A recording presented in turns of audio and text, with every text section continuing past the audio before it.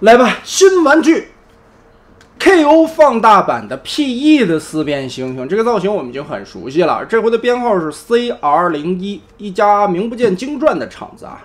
盒子的尺寸是非常巨大的，而且 PE 四变原版的现在炒的已经挺贵了吧？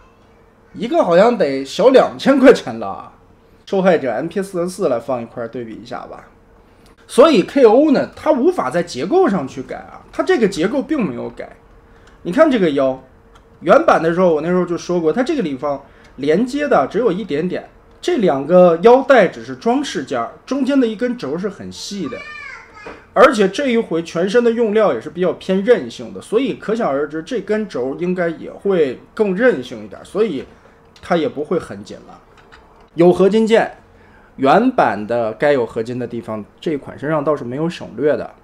就是所谓的这一款放大版吧，其实应该是比原版的 PE 猩猩放大了一圈的，差不多比 MP44高出来2个头的一个身高位置吧。其实来说吧，我觉得四变猩猩在 BW 里边尺寸确实挺大的，但是 PE 这个其实说起来严格意义上应该算是一个半漫画的造型。纸品方面，一本说明书，配件内容我们来看一下吧。其实啊，在原版的 PE 四变上边，它只带了一把这样的枪，后续的这把大刀还有这个锤子，其实是额外发售的一套配件包。而这一次的 CR01 就相当于把 PE 的猩猩加后来的小猩猩配件包一次性的一盒都做出来了。另外的配件还有一颗替换的面雕，这个是口罩脸的，但是这颗脸和之前的 PE 原版的造型有所不同。首先这一块我觉得是不是多加了一圈涂装啊？好像比原先的那个涂装多了一点点啊。然后就是眼袋的这个位置多了一些层次的银色涂装，就感觉这个四变猩猩的眼睛会更小一点，眼袋的银色涂装可能会更宽一点吧。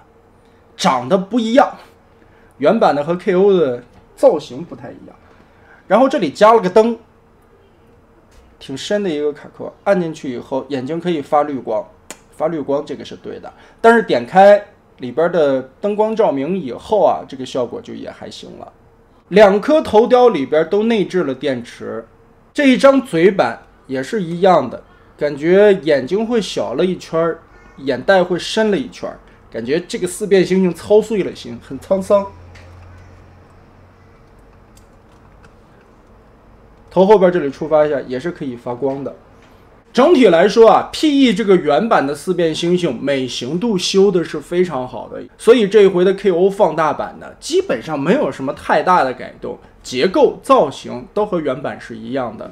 但如果你发现这款 KO 版的身上有一些关节会很松、很软的话，比如说这个腰软趴趴的，主要原因是啥呢 ？PE 的也这样 ，PE 的松是那种松啊。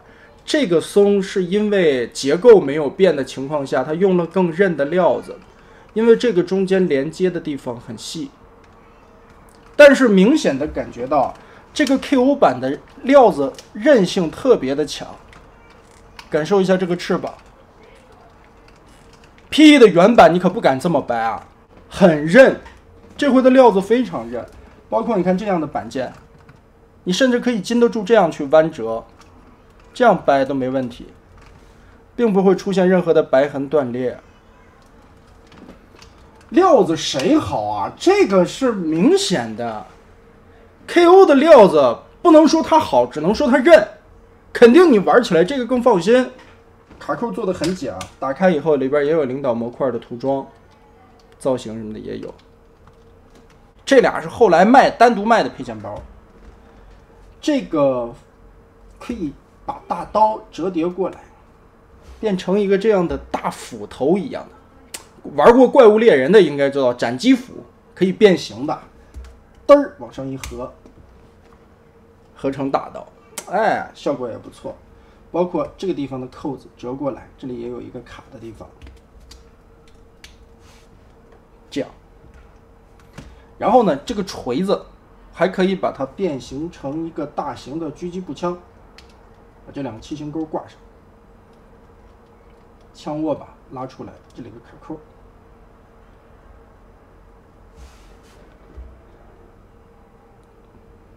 狙击枪，当然这两个也是可以合在一起的。你再跟这么握，就是一把大型的斩击斧了。其实挺虎的，效果还行吧，挺帅气的。然后就说一下做工问题，这回的 KO 啊，它的身上的水口明显是感觉很大的，而且这些水口差不多都是这种一刀剪下来的，所以水口处可能剪的不是很好。如果说你会发现有一些水口影响到变形了，密合不到位，自己得打磨一下。包括我们看到肩膀处的这里也有很明显的水口切割的痕迹。所以我说啊 ，PE 就是一个做配件包的厂子，它这些配件做的都很有趣啊。盖子打开，小猩猩脑袋翻下来，中间的卡扣都掰开，旋转180。手从里边掏出来，掏出来以后啊，根据这个二头肌的关节，旋转个180度，放到另一侧，然后对一下中间这里所有的卡扣，记得把这个凹槽的轴对好，卡上。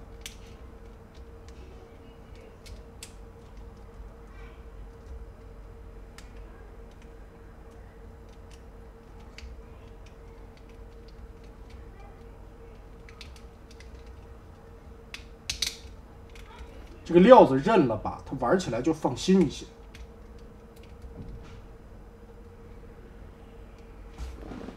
好，3下5除2就变成这么一个小猩猩了。这个转动的关节会特别的紧，翅膀这里根部是一个齿轮关节，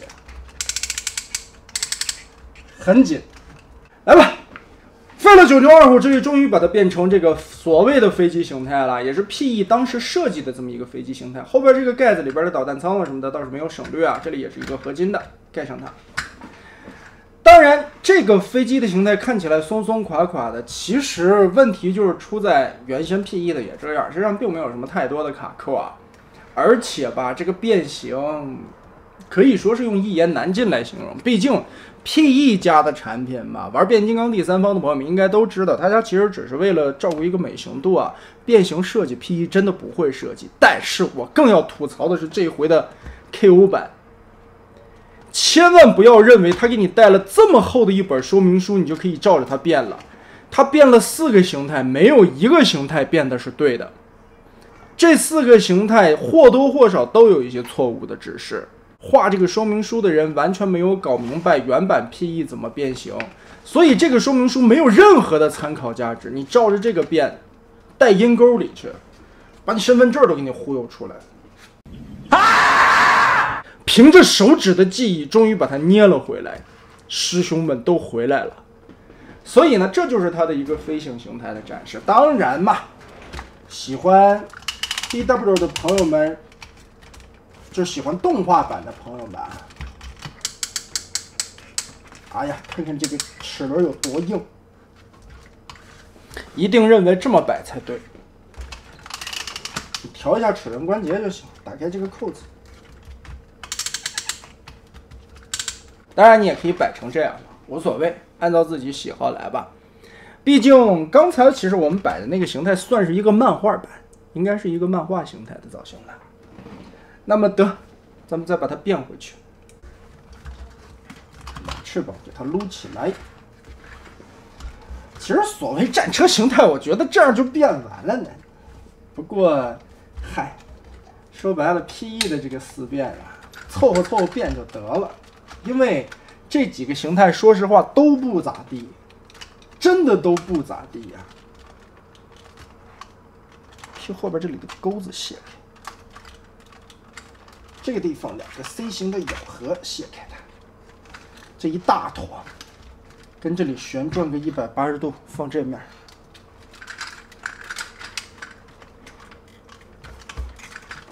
举起来吧，举起来吧，把这里拉开，这个轮子勾出来，脑袋其实就放在这儿就行，勾着，然后这个地方立起来一个3脚架，把这个2个中间的卡扣连接上。斜着下来，把这地方的2个 C 型咬扣咬上，看对准没？好，咬上它，变成这个三角形。接着把这个盖翻过来，搁这儿。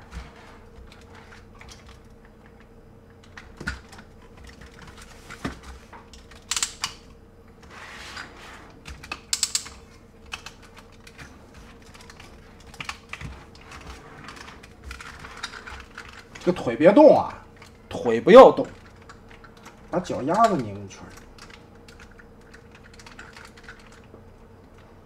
轮子放进去。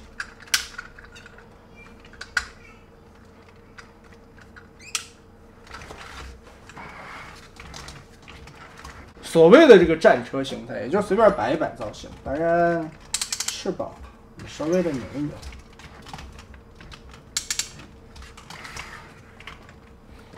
好了，其实4变这个设计挺混的，很多地方都是就这么搁一下就行了，团吧就完了。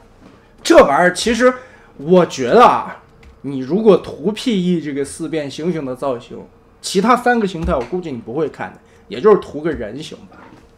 来，下一个猩猩形态，我真的是懒得变了，今天折腾我够一宿都。这玩意儿。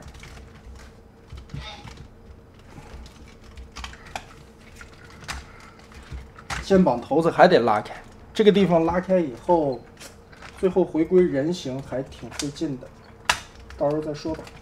先把这里很硬的2个弹簧凸点扣嘎嘣上去。其实我完全不可以卡的那么紧嘛，稍微搭一下就行了。拆开这个关节，把中间的这里多段的 M 字折叠板打开，团上去。好，2条胳膊先整出来，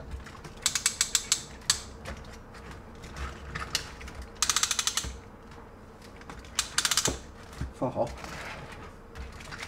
然后猩猩的头从这个里边掏出来，啊，腰部这里打开这2个7分钩。这就是韧性的料子的好处啊！这回毕竟当时 PE 设计了很多这样的7型钩的锁扣，它那个很脆的料子其实是撑不住的，但是这回 KO 版给你改的有韧性，这点好，起码会感觉会稍微结实一些啊。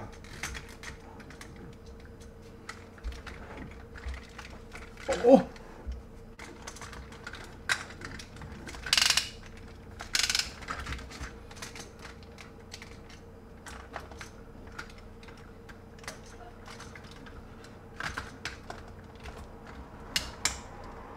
把这个人脑袋塞到这个里边去，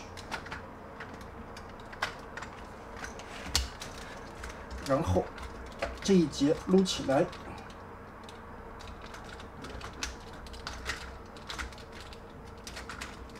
放在这儿，背包卡好，根据这个关节缩下来，这里边的2个 C 型扣子咬上。一起它咬下去，把这里定住。猩猩的肚子、脖子后方这里的卡扣，再定好位置卡上，然后把这个腿分开，轮子转一下，脚丫子掰过来。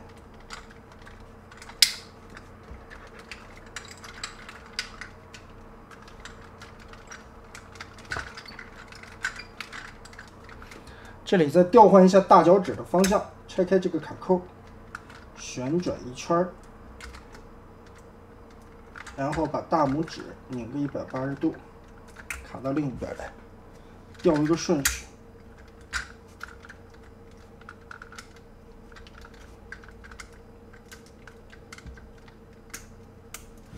好，大拇指倒腾一下。换成大猩猩应该有的方向，脑袋后方的按钮一怼，眼睛可以发出红灯来，挺凶残的。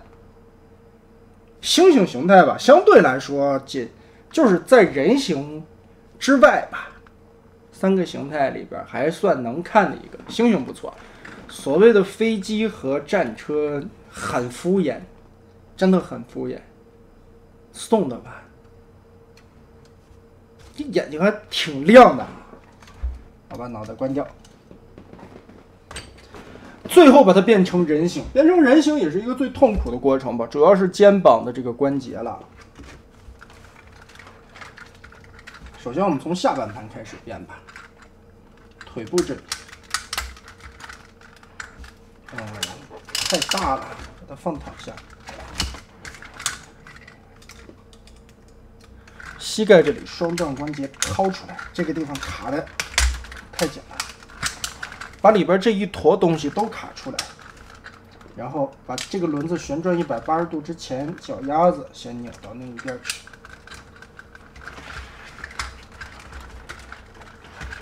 另外的一条腿也是。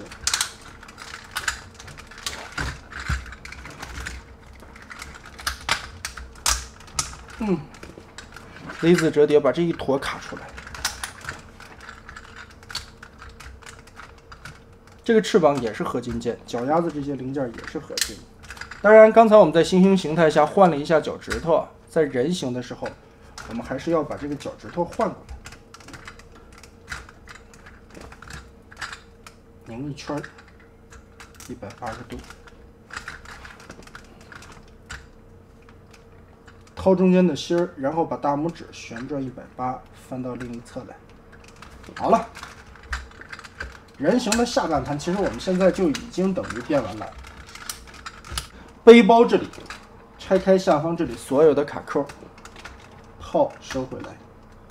这个地方打开，后边的驾驶舱这个地方先打松，然后这个 PE 的设计啊就是这样，打开这个地方的卡扣，脖子下方这里也全部卸松。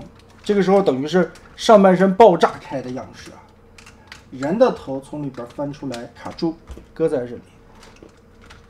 接着全部腾开位置，脑袋这个板子要整个的压进去，然后把这块填死了。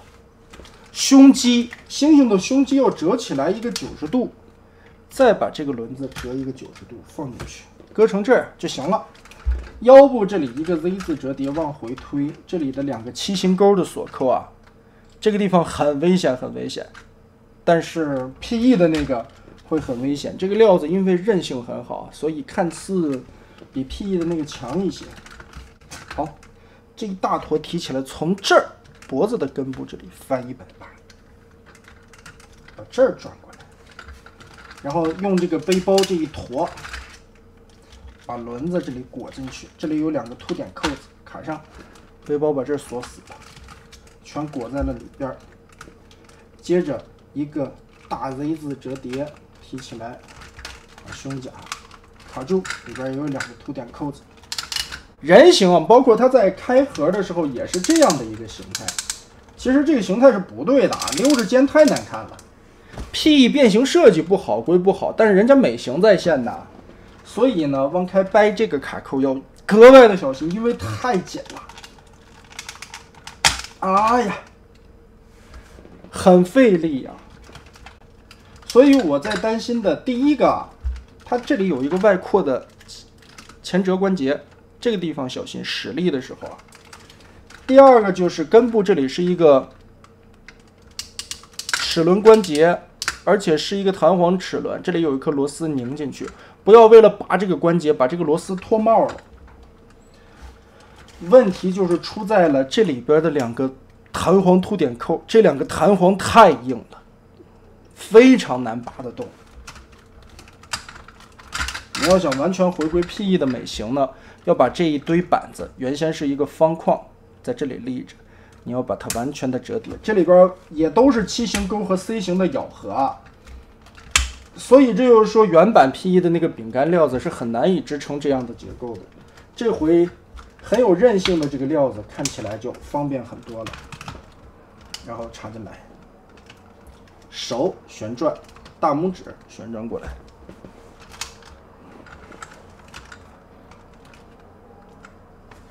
这个肩膀的造型才是 PE 这款四变应该有的一个样子啊。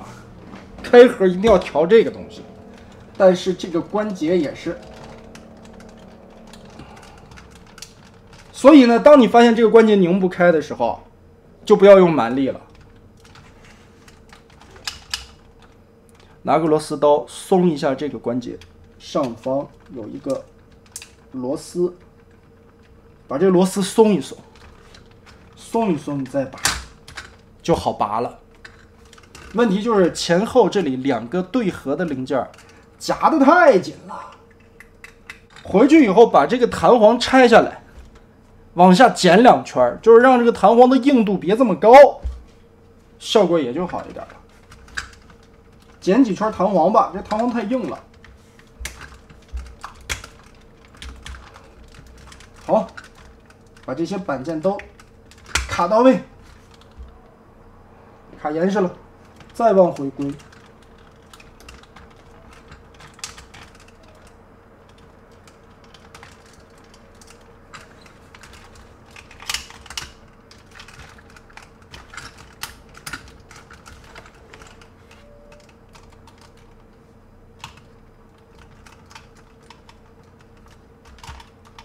以上就是这一款 KO 版的 CR01 PE 4变猩猩放大版的一个全部变形的过程了。整体来说的用料全部换成了这种很柔韧的材质，料子很韧，而且原先吧，我们发现的问题就是原先啊 PE 本身的这个结构腰部就很松软，这回换成了这种柔韧的料子以后，腰部会更松软一些啊。但是在其他的地方呢，改动了这个肩膀以后，这里会非常非常的紧，所以掰的时候一定要小心肩部根部的关节。如果实在这个卡扣打不开呢，建议像我一样拆松一下这个螺丝几圈，你就好松下来了。其他的部分因为更换了更加柔韧材质的料子，大家也看了，我刚才差不多折腾了它2个小时左右，因为这本说明书完全没有任何的参考意义，4个形态变形指数全是错的。我也是靠着自己的记忆呢，又回顾了一下，就靠着手指的摸索，来回的折腾出来了这4个形态怎么去变成 PE 印象中的样子。而在这个过程中呢，刚才看直播的朋友们也看，2个小时来回的折腾，也能证明这个料子也确实能经得住考验。虽然说吧，有一些地方也挺紧的，腰部这里感觉也挺松的，但是最起码折腾了一大溜吧，一大圈下来，目前没有发现什么白痕断裂的地方，所以有韧性的料子还是有好处的。可以说这一款吧，毕竟啊 PE 家的设计，我还是那句话 ，PE 就不会设计变形金刚，他们做一点配件包什么的还行。但是如果说靠单体的变形想取胜的话， PE 绝对不是第三方里边很会做设计的那个，但是 PE 是很会做美型的。相信所有的人喜欢这款4变猩猩，都是会被它这个人形的帅气程度所吸引。而其他的几个形态嘛，我觉得也就猩猩形态能看，飞机战车形态基本就是送的。所以这一款嘛，我觉得大部分玩家也都会以一个人形去战尸了。而最后呢，这一款的售价，它本身是要比原版的 PE 4变要大一圈的，这是一个放大版。而且身上该用合金件的地方也并没有任何的省略，齿轮关节完全的保留，甚至更换了更韧的料子，涂装的部分也和原版的那个材质涂装的那种感觉是差不多的。但整体把玩下来的话，手感会好很多，因为你可以放心的去把玩它了。第一个，没有之前的那个贵，之前的那个出版可能现在炒到快2000块钱了吧。这个刚才朋友们在弹幕里边说，可能在某平台吧，现在有100亿补贴，领完券403块钱就能买到手，400多一点点吧。我说实话，我折腾的刚才都属于那种没有耐心玩的暴力折腾，竟然它活了下来，在我手上这个暴力测试下活了下来，还可以吧。但也明显的感觉到这次的一个做工素质啊，有一些卡扣的地方，还有一些倒角的地方。本身在 PE 设计上边有一些靠韧性去卡的地方，一些畸形钩的地方，还有就是水口的控制的上面，可能体验不太好。尤其当你第一次玩这个模具，想摸索变形的时候，说明书又没有任何的参考价值的时候，你玩这个可能心态会很烦。所以建议大家，如果说想玩这款，参照之前 PE 原版的说明书，或者说是其他人拍的视频指示去照着变，千万不要照这个说明书变，就算你变完了也是错的。所以呢，这一款 CR01号 KO 放大版带配件包的 PE 四变大概就是这样了。总体评价，如果说按领完券以后403块钱能买到这么大一个尺寸的带合金的这种可四变的，即使说它是一个 KO 版吧，我觉得性价比还行啊。包括这回的料子真的挺让人放心的，起码比 PE 原版那个放心很多啊，很韧。但是 PE 原版身上保留下来的那些缺点，在这款身上同样复刻了下来。而最终呢，毕竟就是那么一款东西吧，我觉得啊，最终我给它的评价就是摆在那里看，是一个非常帅的四变猩猩圣天柱。而当然你想把玩它的话，相信 PE 原版的朋友们也不喜欢把玩这个模具，所以呢，追求一个性价比的朋友们可以考虑一下，400块钱我觉得还能接受，还可以吧。那么得嘞，这一款 CR01 就是这样了。